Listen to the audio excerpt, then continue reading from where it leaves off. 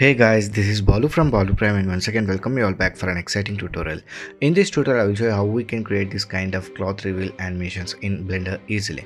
So hope you guys will find this tutorial useful, but before going to that, if you end up liking this video, please click on that like button to share this content, and if you are new to this channel, consider subscribing my channel and support me.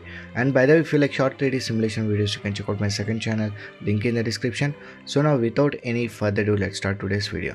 So here you can see I'm using Blender 3.2.1. Nice.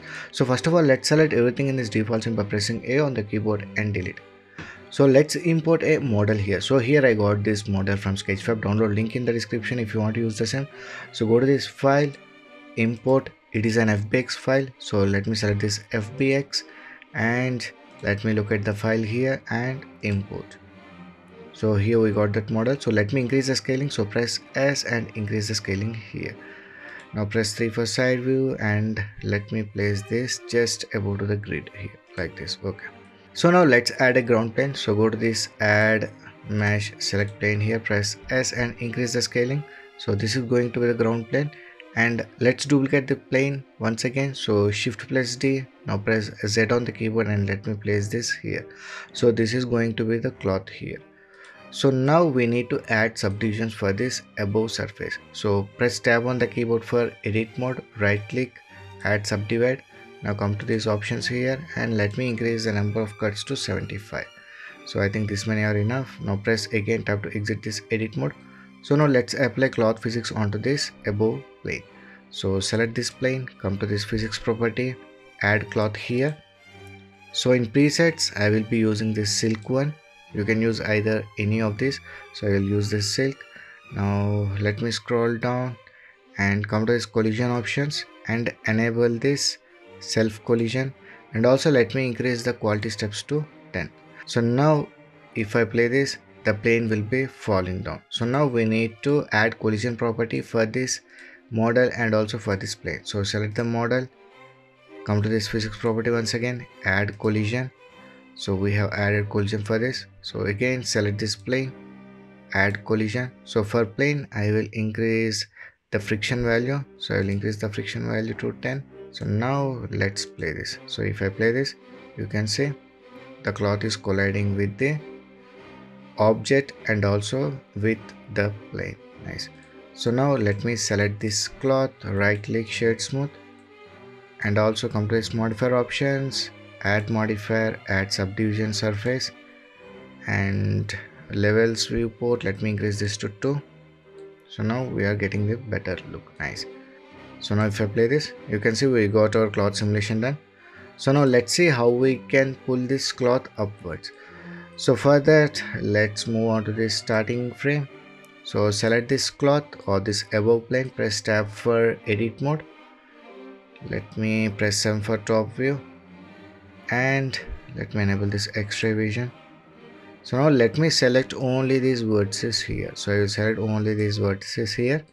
So now come to this object data properties and create a new vertex groups. Just select this plus icon here, click on this plus icon here, make sure the vertices are selected and click on this plus icon. So if you want, you can rename this one. So I will rename this as and assign them here.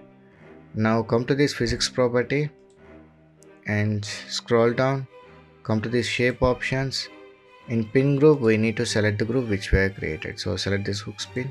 Okay, so now press tab to exit this edit mode. So now let me hide this X-ray vision. So now if I play this, you can see it's holding its position. So if I move on to the X-ray vision, we can see that it is not falling on this object, but it is holding its position there. Nice. So now let's add an empty. So go to this add empty. I will select this plane axis here. So press Z, Z and move it along the Z axis. So here we got this. So now move back to the starting frame. Let's disable this X-ray vision. Now select this cloth, come to this modifier options, add modifier, and add this hook modifier here. So in object we need to select this plane axis here, which is our empty. Select the empty. In vertex group we need to select the group which we have created. So here you can see we got this hook pins. So select those hook pins here. So now let's play this once again and see this. So I think from 75th frame onwards, let's pull this cloth upwards. So select this plane axis or else this empty. Select the empty, press I on the keyboard, add a keyframe for this location. Let's enable this X-ray vision. And now let's move to this 2/10 frame and let's move this empty upward and let's bring it sideward here. So let's place this, press I once again and add a keyframe for this location. So now here the vertices are getting stretched out, so we need to change the position of this modifier in this modifier section.